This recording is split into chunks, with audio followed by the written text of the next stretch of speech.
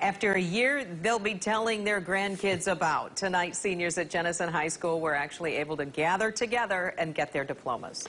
It was a special night for the seniors and a special night for the district's superintendent, Tom Tenbrink, who's retiring after 34 years with the district. News 8's Joe LaFurgey takes us to graduation night. Pomp and circumstance never sounded so good.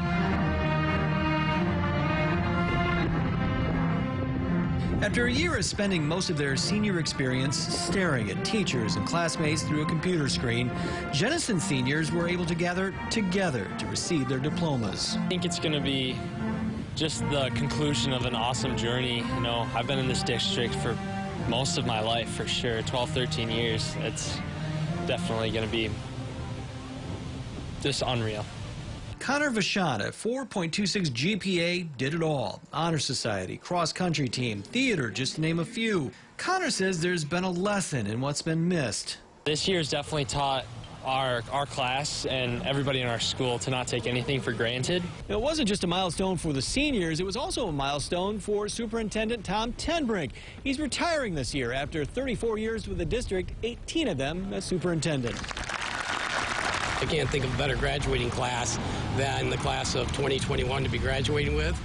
And not just for getting through the pandemic. One example, seniors raised $29,000 for a local charity that feeds needy children. I'm so proud of them because of the way they've handled it and the way in which they continue to serve. That's one of the things that is really big for us here in Jenison Public Schools, is being servant leaders. And for one senior, Tenbrink has been more than a superintendent. He's been a mentor.